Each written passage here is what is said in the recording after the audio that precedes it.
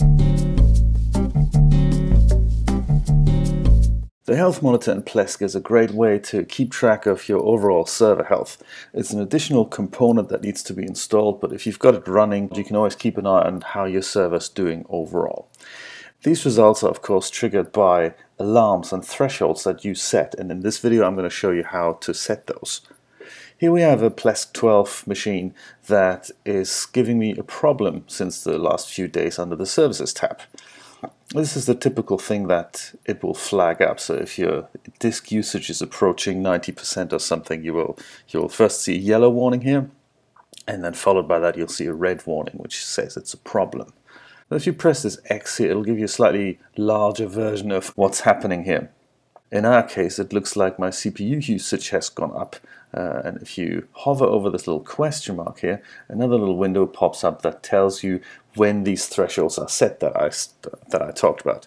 So in my case, red would be issued if the CPU usage exceeds 25%, and I'm already getting a yellow alert at 20%. This coincides with emails. If you've set it up that way, then you also receive an email every time an alarm is triggered.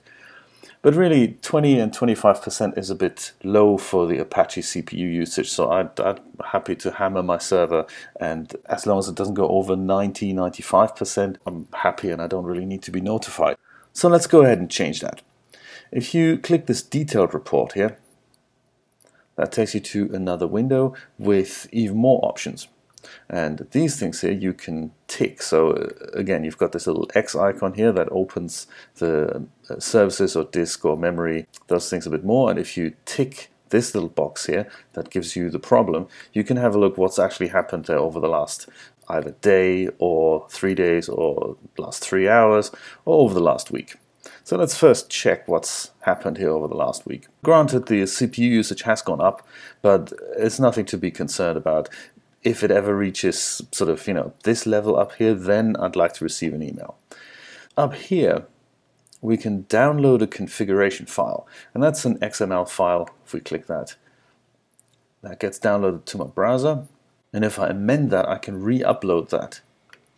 So let me just open, show this in Finder. I'm using a Mac here, but of course the principles are the same on Windows.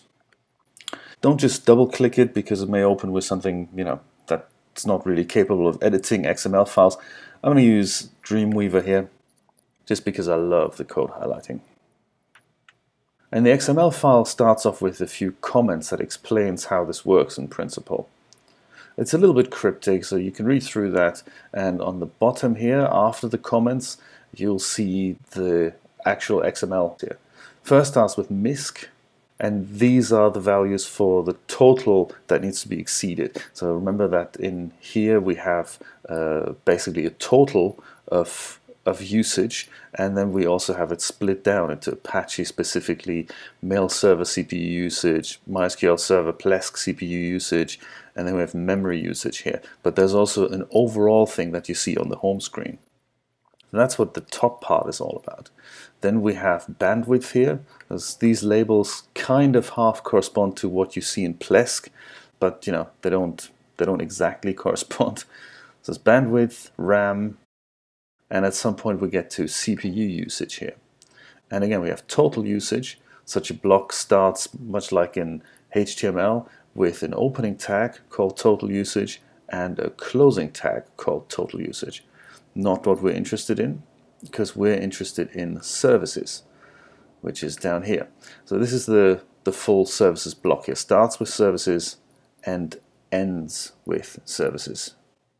Somewhere on the bottom here. There it is. This is where that entire services block ends.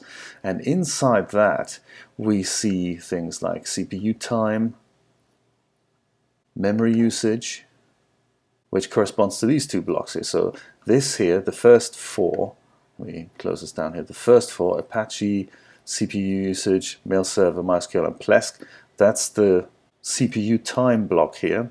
And the bottom block, memory usage, that's those four here. Again, Apache, mail, MySQL, and Plesk memory usage. So we are clearly interested in Apache CPU usage, so services CPU time service name web, that's Apache. So red is issued at 25 and yellow is issued at 20. This is exactly what that little question mark told us earlier. I think I like to set my red to 95 and yellow to 80. And everything else I'm kind of happy with, so I'm going to leave that alone. I'm going to save my file and I'll close Dreamweaver. I'll go back into Plesk and choose the Upload Configuration File option. Navigate to the file that I've just saved, which was this one, and upload it. And there we have it. Out of a sudden, there doesn't seem to be a problem anymore under the Apache CPU usage.